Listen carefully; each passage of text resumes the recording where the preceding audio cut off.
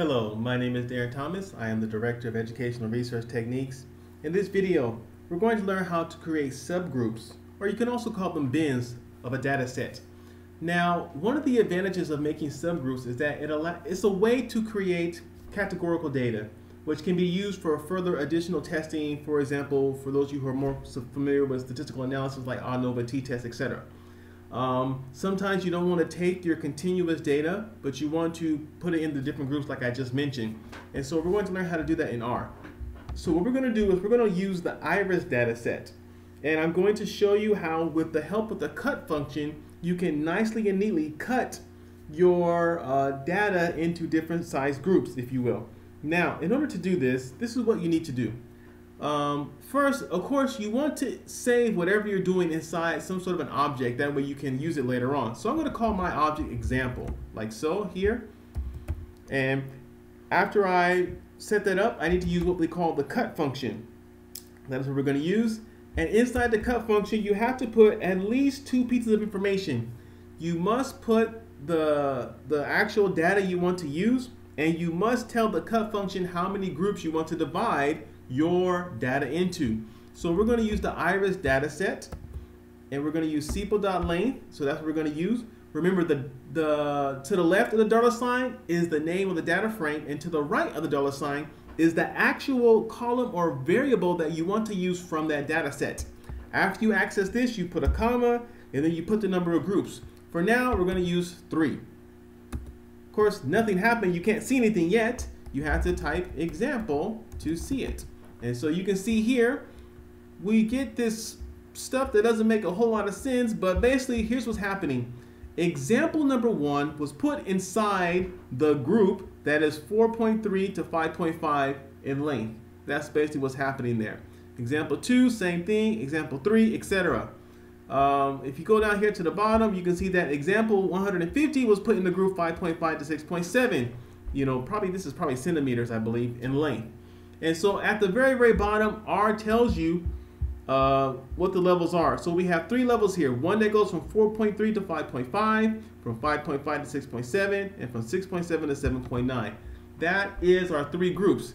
Now, if you want to get a count of how many rows or how many examples are in each group, you'd use the table function. Inside the table function, you put the name of the object you just created, which for us is called example. And so you can see right here, I have 59 in group 1, 71 in group 2, and 20 in group 3. So you can see that R doesn't necessarily divide them evenly. It's kind of based more on a histogram pattern where, you know, in the middle is the most, and off to the left and to the right are smaller values. That's how they kind of do it.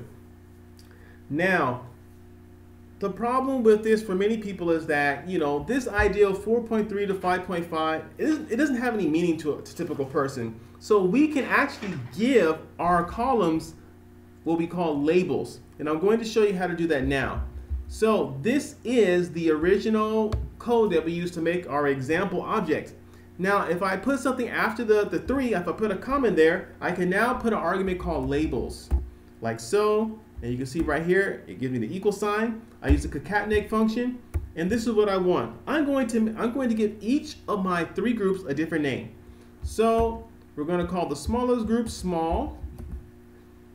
The next group we're going to call it medium, and the last group we're going to call it large, like so. All right.